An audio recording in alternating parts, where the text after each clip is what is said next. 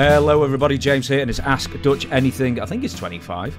Anyway, we're going to do the plugs very, very briefly, and Dutch has a University of Dutch hat there. It's very, very limited edition. If you're interested in one, he will sign it for you on the top of the brim. I only have 10. There you go. So he has diplomas, signed books for sale, and those very rare hats as well that he will sign all of them. And, excuse me, that camera's going crazy as well today. This one as well, but we'll leave it. Anyway, this is the quick version of the plugs. If you want, if you're interested, if you want them, if you want to buy them, Dirty Dutch Mantell with 2 L's at gmail.com. But the relevant email to send your questions in to this show is questionsfordutch@gmail.com. All I'm doing is just looking at your camera to go absolutely crazy in the background. But anyway, questionsfordutch@gmail.com. It's just stopped. It was going woo, woo, woo, and then and as soon as you started trying to move it, it stopped. Oh, it's not moving now. I know. You broke it. Now, I wonder why it stopped. I don't know. This stupid camera, I tell you. Okay, I have a blue light on it and a green light on it. Mm-hmm. Now the green light is on and it's not moving. Oh, the mysteries of the universe. We'll anyway for the especially for the audio listeners, that has to be one of the a fairly tedious exchange, just listening to silence there. So we shall move on, and we shall ask your questions that you sent in, questionsfordutch@gmail.com, and the very first one is from David Mowry. Any fond memories of the Mid-South Coliseum and some of your best matches in that old closed forum? I love the Mid-South Coliseum. I really did, because I always thought it was a 12,000 seater, but it's really not. It's more like 11,000 something. But it was right there on it. I guess if you packed them in there and standing room only, I probably seen 13,000 in there, because people were standing in the aisles, but it had a great atmosphere in the Mid-South, especially if you had a pretty decent crowd, because they bought wrestling. Wrestling has been a part of Memphis for, I don't know, forever, since they've had TV. It's always had exposure in Memphis, and they've had some great talent go through there. Of course, the number one guy associated with the Mid-South Coliseum and Memphis was Jerry Lawler. And then, of course, you had your legendary guys like Handsome Jimmy, Dirty Dutch, Bill Dundee, Jeff Jarrett, and the Honky Tonk Man started there. Jimmy Hart started there. Coco Ware started there. A lot of guys got their start in Memphis and expanded. And actually, that's where I learned the business more than anywhere else. Jerry Jarrett was the booker, and then Lawler was the booker, and I would watch them, how they would handle certain things. And if you paid attention, you could kind of learn how to do it. And booking is not so hard, it's the pacing of it. And if you pace it right and lay it out right and present it, it's a sell job. You're trying to sell this match. How do you sell it? And a little bit of common sense helps. And that's all it is common sense. Two guys don't like each other, and they're going to fight out, and then you put a prize in the way. If the winner gets this, the loser has to do this, and it's simple. I know there's a lot of arenas that you've appeared in over the years, and probably none so... the Mid-South Coliseum, you've appeared so many times there. Where does it rank as far as like the acoustics? Because every arena is different. But as far as acoustics, yeah, as far as like the resonance of the fan noise, how does it work for you? Oh, it was loud because of the way it went up. It had a domed top, and of course, when the crowd come up, it's not like an open air stadium. The sound has a place to go. It can go out and it can go forward and upwards and maybe downwards a little bit, but the sound at the Mid-South would go up to the ceiling and stop, and it was coming back down. It would be sometimes Not the loudest I've ever heard them, but probably in the top three. The loudest I ever heard was in San Juan, Puerto Rico, when we were in I don't know the name of the Coliseum, wouldn't be Thorn. It's where the stadium is. But they introduced Carlos Colon one night. Me and my tag team partner, Frankie Lane, were getting ready to wrestle him and his partner. When they announced Carlos Colon, it's the loudest I've ever heard a crowd because it reached a peak of intensity, and it's almost like my ears went, they just like shut off, and I could still hear them. But I think that was nature's way of keeping me from bursting an eardrum. I mean, an eardrum, an eardrum, because they were loud. Never heard them any crowd that loud ever. I'll get back onto the Mid-South Coliseum in a second. It was at the Estadio San Juan del Bicentenario. I've really butchered that pronunciation. But that's the football stadium in San Juan, apparently. Forget that. Anyway, who do you know what? In the Mid-South Coliseum, who drew the most, or who was the most reliable draw in that stadium apart from Lawler? Well, it had different eras. I mentioned Andy Kaufman when he would come there. He was only there 3 or 4 times, but it was not every one was a sellout, but it was a very good house, a very good crowd of say 9 or 10,000. The Fabs, Steve Kern, Stan Lane, they drew big money. Dundee, he drew. Handsome Jimmy Valiant drew big time. But most of the cards in Memphis were not centered on one match or one person. It was spread out. Me and Lawler sold it out twice because I had a deal with Lawler. I only worked with him during that period it was 3 times in 3 months. And it was the first time, because I was a baby face, I was a good guy. It was the first time I've ever seen a crowd split with such emotion. They introduced me. Wow. Much, much more supportive than what I thought. Then they announced Lawler, which I thought the roof would come off. Well, his was pretty similar to mine. So we kind of split it. So, and we had a great match. We only had 3 matches in 3 months. And why it didn't go longer, I don't know. But it was, and I enjoyed working with Lawler.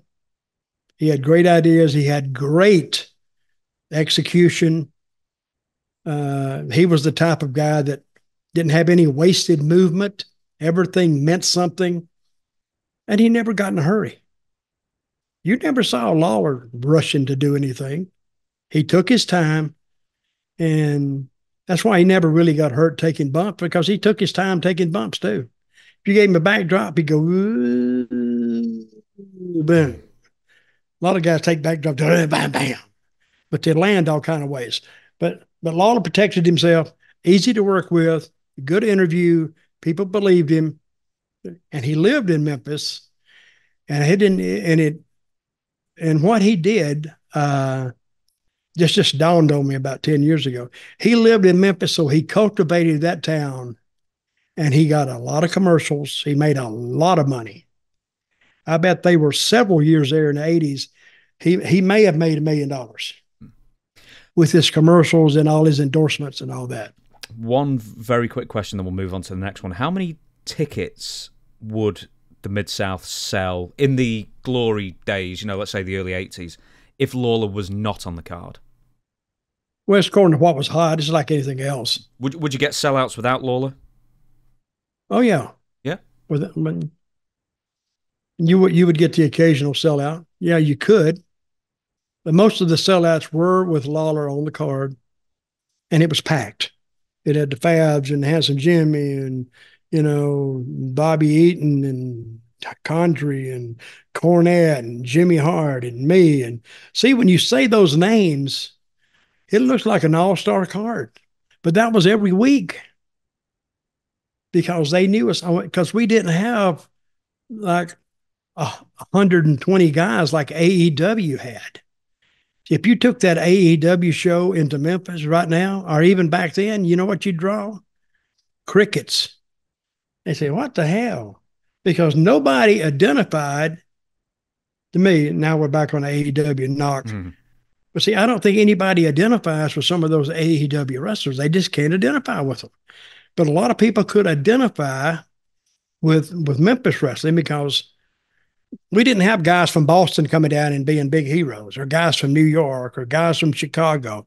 We had Memphis guys, Nashville guys, Alabama guys, Mississippi guys that people they could identify with. So, and that means a lot when you ask somebody to buy a ticket, because if they feel like they know you. And to close up, literally closed up, the Mid-South Coliseum closed in 2006. And it does say here, for basketball, the capacity was 11,200. So, 11,000, it seems. Well, 11,200, but that's the floor space is open. Mm. It's got the basketball court. So let's say it's about 12,000. You could probably easily put 500 chairs on the floor. So add 500 to 11,200, you got 11,700 seats you could sell. That's why I say it's close to 12,000. Next question. Cody or Cotty, I'm sorry, butchering names all over the show here. Hey, Dutch, I enjoy your podcast. My question is, what happened to tag teams? Went from having teams like the Legion of Doom, Steiner Brothers, Harlem Heat, etc., to now it's teams like Pretty Deadly and your favourite Pretty Deadly, and others. I just don't get it. When you watch wrestling, you want to look at the guy and say, yeah, he's a wrestler. I truly believe this guy could tear someone apart. The guys they have now just don't have that appeal and are not believable and looked as more of a joke. But on the last episode, we were talking about Samoa Joe, so I think he bucks the trend and is old school in that sense. But yeah, for the most part, you don't get teams and you don't get wrestlers like you used to.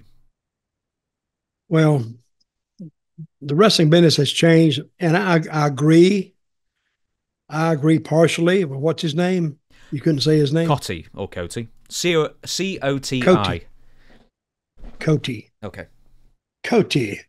Well, let me tell you something, Coti. If that is your real name. Wrestling has changed. See, when you look at the guys like Pretty Deadly, to me, they're like, I find them entertaining, but pretty deadly to kill your ratings too. They don't look like wrestlers. They don't. And sometimes what you're looking to do on a creative team, you're looking to catch a lightning in a bottle, magic in a bottle. It's what you're looking to do. And you don't know what team is going to do what till you put them out there. So when Pretty Deadly goes out there, I think we'll see them split in about a year. They'll go their separate ways. I don't think they're going to draw any big ratings or anything like that. They're just there to fill up space, actually. And I think they work pretty good, and I think they're fairly entertaining. But selling a ticket, let me put it to you this way.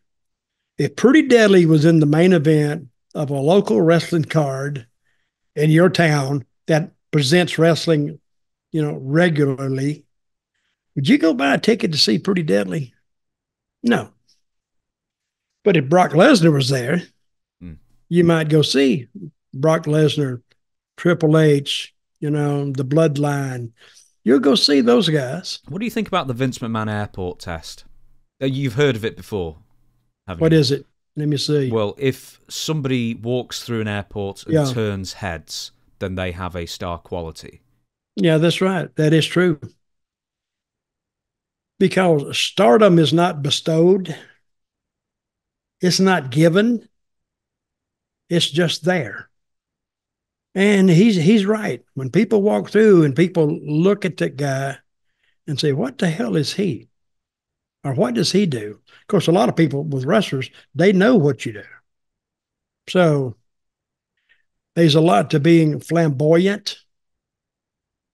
But if you're going to be flamboyant, you got to be flamboyant all the time. You can't be flamboyant on TV and all of a sudden walk through an airport with a pair of shorts on and sports shoes. You just can't do that. You got to dress the part. Like I said, Randy Savage, when he walked through an airport, people noticed him. Like Andre walked through an airport, people noticed him because they had no choice. Ric Flair, that lying bastard, when he walks through the airport, yeah, they'll notice him. That blonde hair, and hey, he was on. They had a football game, a playoff game in Tampa here. I think last Monday night. Yeah, and he was like the guest host. I mean, he didn't call any play-by-play, but they interviewed him. They put him out there. He looked horrible. People wrote in, they said, what is wrong with him? They said, he looks like he's about ready to fall over. And he still has the energy. He still has the woo. But the people look at him and, they wonder if he's just going to drop over in the next week or so. I actually kind of, he didn't look good. So, but he's still a star. He really is. When he says he's a star, he's a star. Think of him what you want. And he probably was one of the most recognizable wrestlers in the 70s and 80s that we've had. It's not a good advertisement for his energy drink. It was like, here he is, the spokesman of the energy drink. He looks like he's about to keel over. Yeah. That is not funny. I cannot believe you laughed at that. I can't believe you. When are you going to do the taste test? Do they sell it in shops in your area? No, I don't even know what it is. It's just woo, right? I'm gonna buy some. I'll send it to you. If you can't, I don't know if it's like available everywhere or you have to special order. I'm sure it is. He's doing it on AEW. He's advertising it. Woo, the drink. I'll try it. They sell it here. I'll send it. I'll send some to you. Next question, Mark. How did I know you hadn't put something in there? Oh, I won't be sending it to you from my address. It'll be direct from the manufacturer. Oh, because they don't sell it here. So. Oh, I see. Now, okay. Mark says, how were gay wrestlers treated back in the territory days? Did their fellow compatriots even care for the most part? Oh, we beat the shit out of them little bad. Now, there's a lot of talk in the world about LGBTQL, PR, TRY. Nobody cared. They would go to the ring, whether they were actually gay or not. Some guys just played gay wrestlers, but nobody cared except the fans because we had to work with them. So if a guy come in, and I'm sure we had, and I don't quote me on this, but I'm sure we had trans wrestlers years before it became fashionable. Wrestling has always led in a lot of stuff like that. We may have had a guy who wrestled as a woman, but yet nobody knew it, not even the girls he was working with. So I don't know. But no, there was no, we had to work. And people said, well, what about black wrestlers? We didn't give a shit. We were trying to make money with these people. Whatever. And a lot of gay people, I've worked with, Adrian Street wasn't gay, but he played a gay guy. Oh, he was great. He would work that crowd up because they actively believed that he was gay. The only thing that threw him off, and I always thought this was brilliant on Adrian's part, he had Miss Linda outside the ring. So wait a minute. Now you got this gay guy who doesn't like women, but yet he has a woman in his corner. Is he or isn't he? And he was probably the toughest one on the card. Because nobody give Adrian street lip because he just take them in the ring, beat shit out of them. But yeah, we had to work with gay people. We didn't care whatever they did on their off time. That was their business. As long as it didn't affect me or anything I do or anything anybody else did, nobody cared. That's how they were treated. They were treated just like everybody else, like shit. Stop it. That's not funny. That's not funny. I like that one. Just sprung that. I think maybe Pat Patterson, who he always described himself as the first openly gay wrestler, which in fairness, loved him. Yeah, and he always said it's like no one ever cared in the business, even in the 50s, because it's like running away from it's like running away to the circus. You know what I mean? It's like all the misfits basically go into this business somehow. And everyone's accepting of everyone for the most part. Even Dick Murdoch was a KKK member, supposedly, and he worked with black wrestlers all the time. Supposedly. And he really didn't give a shit. Now, could he have been a KK member? I guess, because he would say a lot of racist stuff. But whether he believed that or not, I don't know. I don't think he believed it. He might say it, but I mean, if people heard him today say that stuff, they said, "Oh my God," they don't have to worry about canceling him because he died like 20 years ago. But he was a great guy too, and a tough bastard, and nobody cared. He did not. Seriously, I was thinking about this the other day. Nobody cares if somebody's gay. I think in real life, nobody cares either, unless you make an issue of it. And then you bring it to their attention, and then you may get an opinion. Yeah, that's all it is, really. So if you're a guy and you want to go with a guy, do it. More power to you. Just don't bother me with it. Do you've mentioned this guy before, and we've never talked about on the podcast, Cassandro, because there was in Mexico. Yeah. There's even like a division pretty much for the Exoticos, because what was it, the Rudos and Exoticos. I forget what the babyface are called. I didn't know this, and I asked one day. I said, "Now this was I asked this at TNA because we were going to bring him in. I just thought he was I didn't know what he was, but he had a great gimmick. I mean, he gets over. He goes out there and he does this, but I didn't know what exoticos were. But they're trans guys, I guess, or women. I don't know what they are. Or ambiguous. Gender ambiguous, shall we say. Yeah, okay, they were that. But he drew a lot of money, and we could have drawn a lot of money with Cassandra. Because he had that star appeal about him. And he'd go in a ring and he'd paint his face up and he'd have his eyelashes and his hair and and he had a male body, but he tried to adapt to a female body. And people didn't hate him, but he was entertaining. He was very entertaining. So, and I think there's still a place.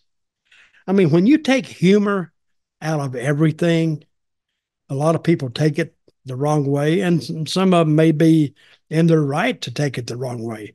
But now, you can't even do that because now you become a homophobe, or I don't know. It's beyond me. Yeah, there's social media, another reason to quit it. Rey Mysterio Sr. trained him, apparently, along with a fellow called Victor I can't even read it. I haven't got my glasses. We're going to move on. Anyway, George Carl. My question is, Dutch, you've done everything in wrestling, but have you been a part owner in a company? Have you been a promoter? And if not, why not? Well, I have been a promoter, but not in a company. I've run, let me clarify this. I've ran independent shows separately, and I've ran them with offices. I used their talent. No, I never had a company. I never wanted a company because now if you got a company, you may have 15, 20 guys depending on you to go out and bust your ass and book these towns. And a lot's on the promoter. I know that. But I'd much rather run independent shows, promote a show separately, because I'm going to run this show on September the 21st. So all my energy is directed toward Saturday night or Friday night, September the 21st. That's where my life starts and ends. And so if I go in there and I draw $1,000, well, I lost my butt. But if I go in there and I draw $10,000, well, I've had a good payday. So, and I'd rather work one show than try to run a territory and a TV and keep everybody working and keep everybody paid and fed. I'd just rather do that. I just like those standalone shows. Have you ever been offered points in a promotion of note? No. Or like like part ownership? No. No. Okay. Next. Because they're too greedy. The bastards are too greedy. And if I got offered points, every week I'd be sitting like this. I'd say, wait a minute. He said that house was what? 10,000. It looked more like 14,000 to me. But how would I know? Now I could go in there and say, hey, I need to see the books. I need to see the receipts. I need to see the ticket stubs. I need to see this. Now, if you're starting it off like that, you're starting off with mistrust. And pretty soon that's not going to last long. And then they'll ask you to leave or really screw you. So, so you're making less than anybody else because now their losses, they're taking it out of your money. Next question. Dave, a massive fan from Weston-super-Mare in the UK. Hello, Dutch and James. My question is about managers. Do you think a manager benefits a single wrestler more or a tag team? And has the art of the manager gone and will it ever return to prominence? Thank you for all your hard work. Well, I remember managers fell out of favor, especially in the WWE. You didn't see managers for a while, and all of a sudden they made a resurgence. And yes, they can make a difference, but I think now they may have overused them. You can overuse managers like anything else, and a lot of times a manager is a guy that they put with the team because they can't figure out what else to do with him. They'll just stick him out there and just so he can get paid, and he adds zero. See, when I went to the ring with the Blues, Ron and Don Blue, the brothers, I didn't really do anything. I just did the interviews for her. When I went to the ring with Justin Hawk Bradshaw, I didn't really do anything. I just did some talking, and I may have added a little bit to it. You took a lot of clotheslines. I took one from John, but I tell you what, easiest clothesline I ever took. Because listen, if a guy's coming at you as big as John Bradshaw and you don't have the state of mind you got to move with it. So when he's coming, I'm already going. So by the time he gets there, I'm already gone. It looks like he took my head off. And John also has a habit of, he likes you. It's like a lot in wrestling. If a guy likes you, he's not going to hit you hard. But if he doesn't like you, yeah, he's going to maybe lay it in there a little bit. But that's why I got along with everybody. And, humor goes a long way in a dressing room. If you can make somebody laugh or feel good, hard to hate you after that. But anyway, yeah, managers used right can, but I like using wrestlers along the lines of Bobby Heenan, because Heenan could have a match. Jimmy Hart is a hell of a manager, that you can have a match with him. Cornette is a great talker. You won't have too good of a match with him, but he'll try. He'll bust his ass. You ever see Cornette fall off that scaffold in Atlanta at Star Wars? Yeah, we Starcade. We watched it on this show. Man, I felt sorry for him that night. He couldn't walk for a while. Hmm. He was banged up. This sort of leads into this next question, actually. RG asks, are there any wrestlers that did not get along with their managers? Well, not long term, I don't think. You had to get along with them because they would separate you. But they were probably, yeah. See, some companies had their own managers. Let's take the old WWF. They had their managers in house. They had Lou, what was his name? The Albano. big Albano. Lou Albano, and they had that chic looking guy. Mm-hmm. I forgot his name. He stayed there. I never saw him anywhere else. The Wizard. And I think they had one.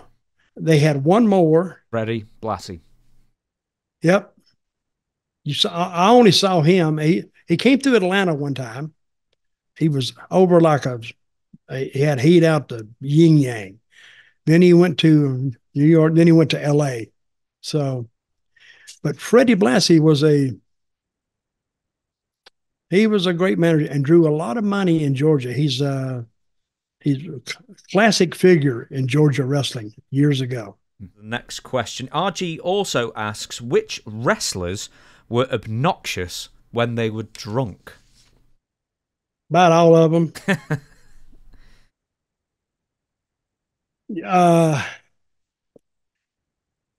I tell you who's a little, and I love him to death, is Jeff. Jeff he's gonna be the life of the party if he makes somebody, he don't give a crap. So he was I don't remember Buddy Landell. He was another one. Love him to death too. But when they get drunk, man, they were too much. I'm trying to think because I didn't hang around with the guys who got drunk. I just didn't like that.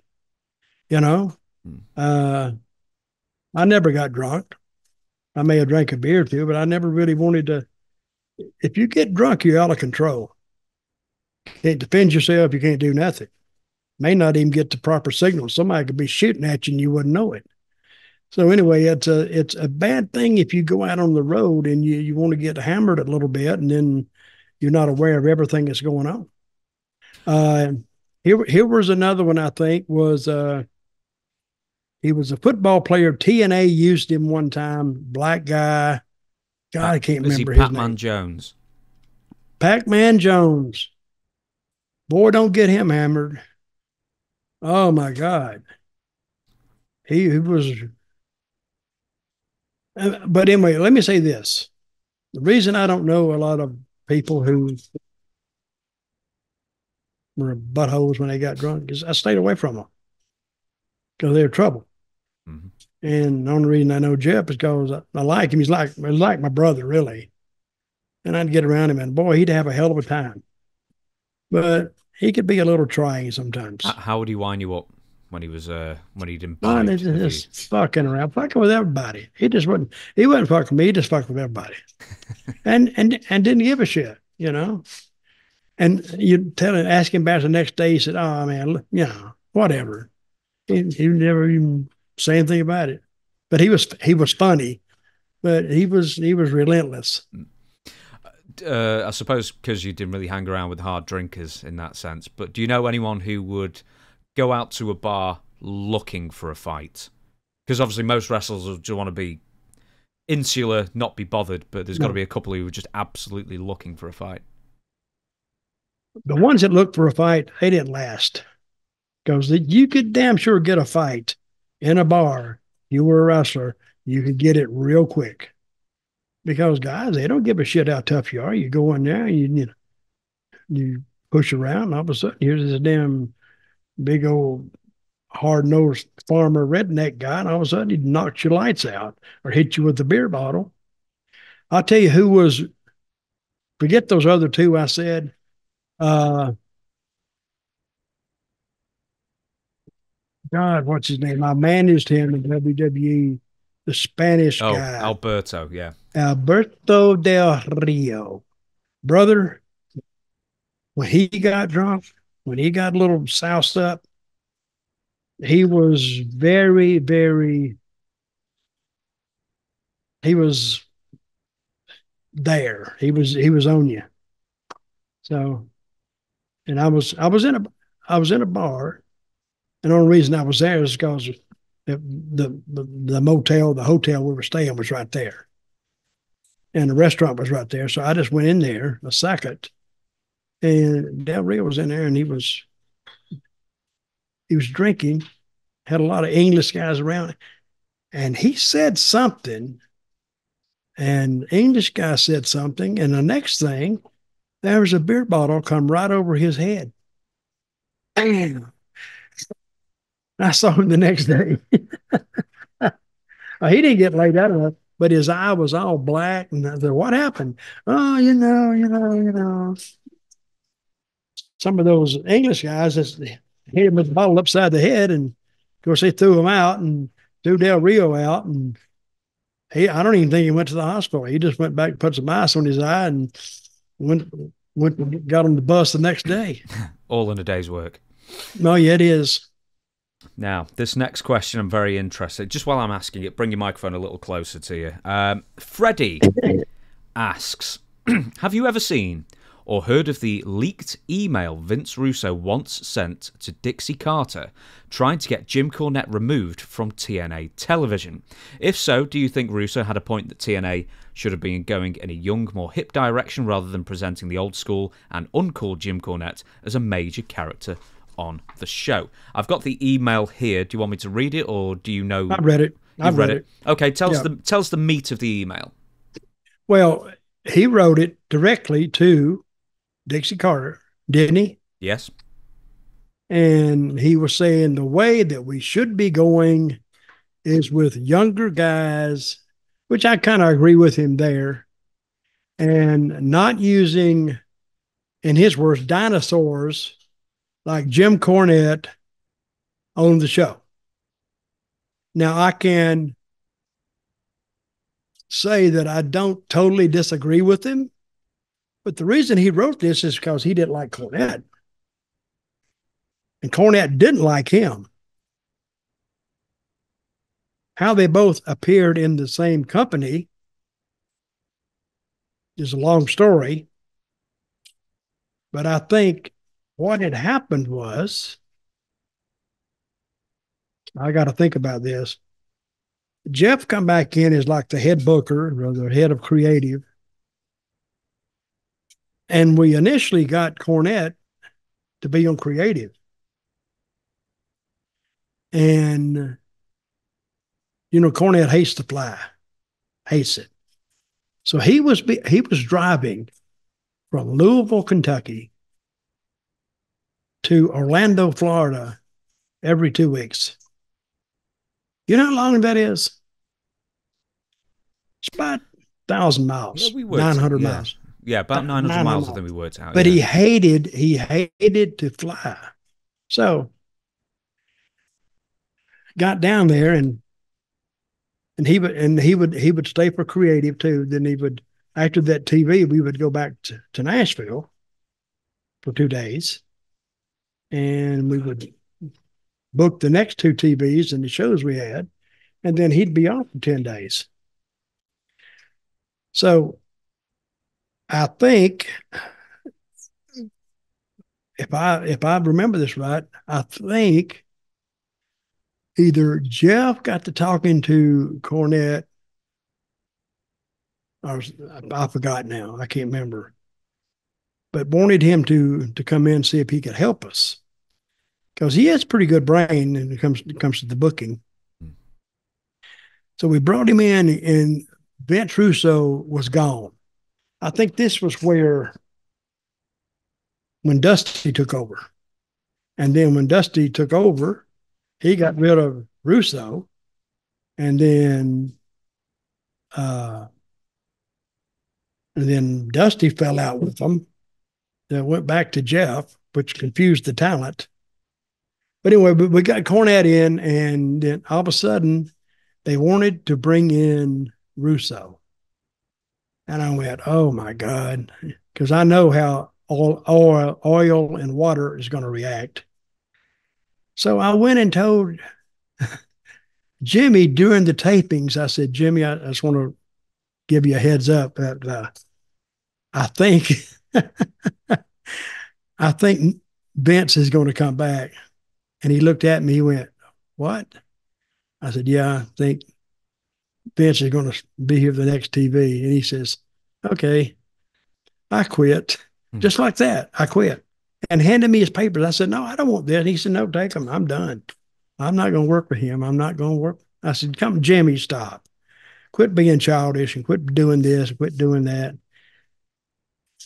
So, and he gave me he may have took, I don't remember if I had his stuff or he took his stuff, but then I went and told Jeff, I said, "Jeff, I told you, and it's not going to go over good with Jimmy. You might need to go talk to him." And he wouldn't talk to him. And they talked for like an hour, maybe more. And I guess Jimmy laid out his reasons for not wanting to work with Vince. And of course, Vince will lay out his reasons. He don't like to work with Cornette. They just don't like each other. So I guess Jeff, he's a great salesman. He could sell a dying man a health club membership. That's how good he is. And he got Cornette over to the side and talked to him, and he's very convincing. And he says, I don't want you to go. I need you. I need him. You and Dutch, and we had a few more, Scott D'Amore, and he said, we'll keep that together, but I guarantee you won't have anything that you have to work with Vince. So he got a promise from Jeff that you won't ever have to work with Vince again. So you can be in the same company, you be in the same room. You just don't have to work with him and talk to him. Well, he accepted that because Jimmy blames Cornette for getting him fired from WWF that time. So this would have been the second time that he's done it. So along Vince's line of thinking, you can't blame him. And really, if Jimmy has any ounce of truth in what he's saying, you can't blame Jimmy for not liking Vince because Vince got him fired. So that worked for a while. Well, let me read you the email because it's not like I completely disagree with the philosophy of it, but it's sort of who it's coming from as far as there's obvious hatred between the two people. But I'm going to read it to you, and you tell me. The first bit of the email is he's talking to a friend, and he says the friend felt like we're sending out mixed messages, and the pieces don't seem to fit. Now, this is October 2006. This email was sent. He said he saw one of Conan's group, LAX, that came across as cool, hip, and cutting edge. And moments later, he saw Jim Cornette on the same show that came across as a southern 1980s wrestling cartoon. Dixie, these were his exact words. I agree wholeheartedly with this, and I tried to tiptoe around it with Jeff, and he got defensive and mad at me. Right now in Samoa Joe and Kurt, we have two wrestlers about as real as can be, the closest to UFC that you're going to get. Then on the other hand, you have Cornettes and your Jeff Jarrett's to some extent. They're about as old school wrestling as you can get. It seems that in 42 minutes we have different brands, two different types of entertainment. My thing with Cornette isn't personal, I swear to you, in big capital letters. But I'm just having a huge problem with him representing TNA management wearing a canary yellow sports jacket when we go to prime time. Again, Dixie being hip is the key. Joe is cool. Angle is cool. LAX, you have guys like Truth and Hoyt. Then we shot ourselves in the foot when we go back 20 years. Again, I just wanted to make note of this. To be honest, if I was writing TV, a character like Jim Cornette would not be representing TNA management. I would rather go with an attractive, sexy female executive like a Tina Fey. Or like me, because I'm looking like Tina Fey with these stupid glasses on. So, with Vince's critique there, sounds to me like he's trying to edge out Jim Cornette and Jeff Jarrett out of his own company there to a point. But does he have a point in what he's saying? Well, he has a point, I guess. But Vince tried to overhaul the business. He wanted to present this to a certain section of fans that we have found out later that are very fickle. They're not true fans. They'll be there for a year or two and then they're gone. See the old Southern style, the old brand, they're going to be there. They will be there through thick or thin. It could be the shits, but they'll stay with you. See, I didn't see a problem with Cornette because at least he knew what he was doing. He's talking about the young, hip female. We tried that too. That don't work. Where are you going to find a young, hip female who wants to go out there and do that? They just don't fall out of trees every day finding that person. If you found one, yeah, it might work. But we didn't have one. Trying to make one, you might be in worse shape than what you just got rid of. But that whole letter stems from Vince wanted it one way, his way, and I can't blame him for that either. But what he was doing is instead of trying to work with the problem that he perceived as a problem, he tried just to get rid of the problem. But in the process, he created more problems. He created more problems for Dixie, more problems for Jeff, which more problems for me. See, let's see if we can get this ship sailing smoothly. Once you get it going smoothly, then go to work on your bubbles in the water out there, so to speak. Next question. MD says, the first barbed wire match I saw you were in, and there were only 2 strands of barbed wire. Can't remember if it was in Memphis or Louisville. Do you remember that? And was it hard to work with not having 3 strands? Thanks, Memphis Mark. Mark, that missing 1 strand of barbed wire messed me all up. I couldn't hardly concentrate on the rest of the match, knowing that 1 strand of barbed wire was somehow missing off the ring. No, I don't remember that. But as far as fulfilling the description of the match, you still had barbed wire around the match. And even though you only had 2 strands, people could see the 2 strands. But no, it didn't bother me. Barbed wire matches, to me, I didn't much like them because they're hard to work and they're dangerous. Especially, I'm nearsighted. I'm blind as a bat. So if I got close to that barbed wire, I would have to really, really watch. Plus, if your hands hit it at the wrong spot, you could have all kind of holes in your hands, holes in your back. So I wasn't a fan of barbed wire matches, let me say that. How many did you have in your career? Well, I had 1 or 2 in Puerto Rico and I don't know, 3 or 4 in Memphis. That's about it. But I didn't like them at all. How did they lay out the barbed wire in different territories? They just wrapped it around the ring. Yeah. They would put it up. A lot of times they would put it up outside the ropes, but you were kind of protected by the ropes.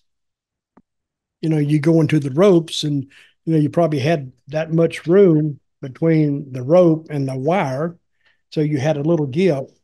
Sometimes they took the whole ropes down and put new cables up and just wrapped it around the cables, which is very, very dangerous. No terrible injuries to report then. Well, I got cut a few times on the hands and the shoulder, but what I worried most about that was the infection. You could get infection from that. You don't know where that barbed wire's been. It could have laid in a barnyard for a year with all those cows walking around on it and chickens and no telling what kind of bacteria was on it. So if you got cut by it, it was, you could get an infection. Yeah. Are you telling me that Jerry Jarrett wouldn't spring for a fresh spool of barbed wire? He just robbed it from the farm. No, he would. What I'm saying, but you don't know sometimes. because they would have to take that between the towns. I don't know. This next question, I've got a feeling is going to be a very quick one-word answer, but we'll see. Nelson Oliver asks, there was a match on TV, mind, where this wrestler used a hammer to pull someone's ear off. This has tormented me throughout my life because I can't remember the names involved nor the storyline for it. If it wasn't WWF, because this was a Saturday showing on Sunday, I believe Saturday. So I never heard that. I never heard that at all. No. How do you take a pair of pliers and pull somebody's ear off? No, a hammer. Or a hammer. How would you pull a ear off by a hammer? By the claw? Yeah, like a nail. You just... I think, what's his name? Nelson. Nelson, I think you've had some vivid dreams. But I think that would make wrestling folklore. I would have to have some more backstory on that because I never heard it. Okay, okay, Nelson, put yourself in the dressing room. Here's your wrestler B, and wrestler A comes up to you and says, "Hey B, I got a great idea. I got this hammer, and I want to claw you on your ear and then pull your ear off. How's that sound?" What would you do? You say, "No, I'd rather keep my ear if I possibly could." No, I never heard of it. Okay, I've got a possible theory. It may have been, because if you're talking about WWF at the time, so let's say it's the early 80s or mid-80s or whatever, it may have been Southwest, Tully Blanchard versus Terry Funk, and I think they did some sort of ear thing with the ring bell hammer. So check that out. Maybe it was that. We're going to move on. We've got time for a couple more. We'll see how we get on. Mike asks, I was wondering what wrestlers and the refs talk about while the announcer introduced you. I always see you guys going over to the ref and shooting the shit. Are you going over the match? No, we're not going over the match when we're talking to the referee, unless we want him to tell our opponent something. No, a referee will walk over sometime. He said, "Hey, check out that blonde behind you," whatever. There's some girl sitting out there. Look at this fat bastard over here. And, he'll do his head, and I'll look over there. But yeah, we're not discussing the match. That's already been discussed. And somebody said, "How much do you go over a match in the back?" Back in the older days, we didn't even go over the match. We just get to finish, go out there, and we would do what the crowd dictated. If they were buying this, we'd do that. If they were buying that, we'd do that. And then we just get some heat and go from there. I mean, I've worked with guys, we wouldn't even say nothing in the ring because we had done it so many times. It just flowed like a river. I mean, I've worked out there 10 or 15 minutes and never really called anything because we knew what was coming up next. And that's when you can really have good matches with other talent then, because when you're not asking and you know your opponent and you know what they can do, they know what you can do. Okay, I'm going to ask two more questions because I've only got two more left, so we might as well round it off. Elliot, love the show, guys, watch every day. Honky Tonk Man once memorably explained why he doesn't tip at restaurants. And then he threw that fat so-and-so, King Kong Bundy, that's a quote, fat, King Kong Bundy under the bus for never tipping either. Do wrestlers often not tip and keep the money for themselves, or is Honky and Bundy just cheap? No, we're not. I don't think I've met wrestlers who were that cheap. Bundy, I've heard that he doesn't tip. Probably Wayne is the greatest tipper in the world, but I've never been around wrestlers who didn't tip something. I mean, even when we were not making much money, we would still tip something just out of courtesy. So, but Wayne didn't tip a lot, and then he threw King Kong Bundy under the bus for not tipping at all. Mm-hmm. Sounds like him. Yeah. Is Honky, I don't know if he's a legend. I know we've talked about cheap wrestlers before, but let's stick with Honky. Is Wayne just a cheap dude all around? Well, he could be because of the way he broke in. He's Jerry Lawler's cousin. And that's how he broke in. And then, of course, just because he's a cousin don't mean he's going to get any preferential treatment when it comes to getting paid, and he probably wasn't making any money. And when you're not making any money, you don't have any to spend. I mean, and I could see days that guys they didn't make enough to cover expenses sometimes. But that was one week, and the other weeks you hope would cover up for that. But then the question is, why would you stay into something where you're not making any money? But then again, if you're not a skilled, say, construction worker or an electrician or skilled at this or skilled at that, that brings up another question. If you're skilled in something else, why would you be in wrestling? Is what I'm saying. So, yeah, there were some wrestlers who didn't tip. Probably Cactus Jack. He's probably not the greatest tipper in the world, but it comes along with the territory. And the last one we're going to ask. I left the tip one time. I wrote on the back of the bill, don't bet on the matches. That was a good tip. Don't you think? Okay, last question for the podcast. Big D from Tennessee. In the days of kayfabe, how was it looked on in the business when Ox Baker was on The Price is Right? Did anyone think this monster heel should not have been on the show? No. Well, when he was on the show, I think it was after his run anyway. I think Ox had more or less retired from the active ring work anyway. So yeah, he wasn't looked at in a bad way. He said, "Hey, you see Ox on Price is Right?" I think he did pretty good. I've saw the show several times. I mean, I suppose I could play, but I probably won't. But I mean, wasn't he already in films by that point anyway? Maybe. I remember he did one film. I forgot what it was, and he played some kind of killer.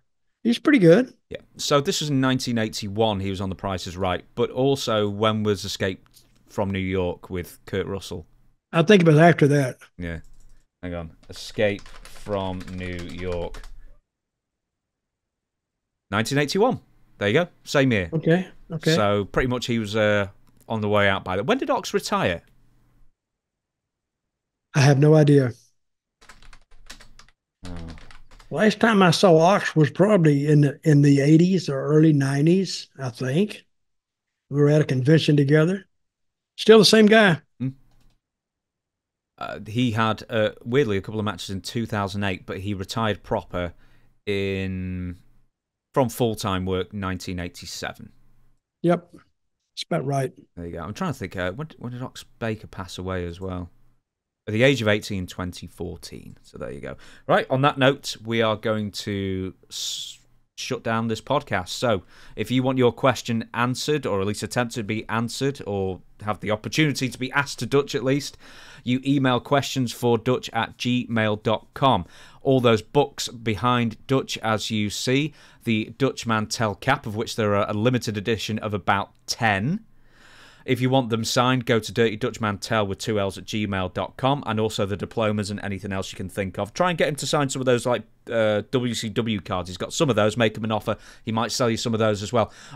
Just for merchandise things as well, you said there's still a bit of a backlog because you're still recovering from the illness a little bit. And I am. There's still a backlog, but folks, I'm getting them out. So just be a little more patient, and you'll be happy you did, because you're going to enjoy the books. Yeah. There we go. On that basis, and just before we say goodbye as well, we also are on Pro Wrestling Tees. The link should be in the description or wherever, or hopefully on the screen, hopefully by the time this is out at least. But for now, we're going to thank you for watching, and we will catch you again on Friday. So Dutch, we the people. We the people.